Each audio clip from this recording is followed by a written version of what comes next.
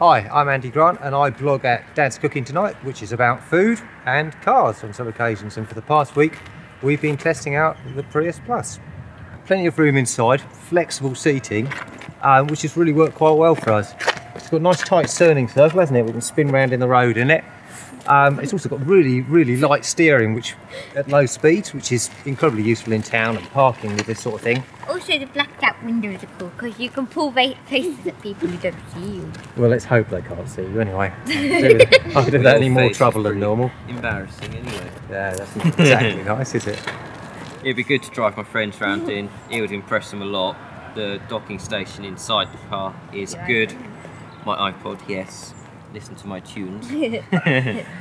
I like how you don't have to use the keys and there's a big button that says power and you just press it and the car goes. And I like the little telly in it. When you reverse, when it beeps and you can see behind you. And your cup holder like the CD?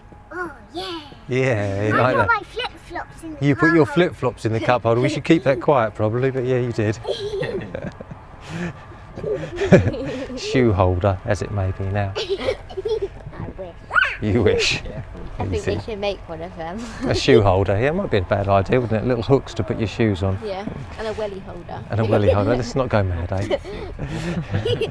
I like dashboard where, what's it called, where the dials are? Heads-up display. Heads-up display, there you go.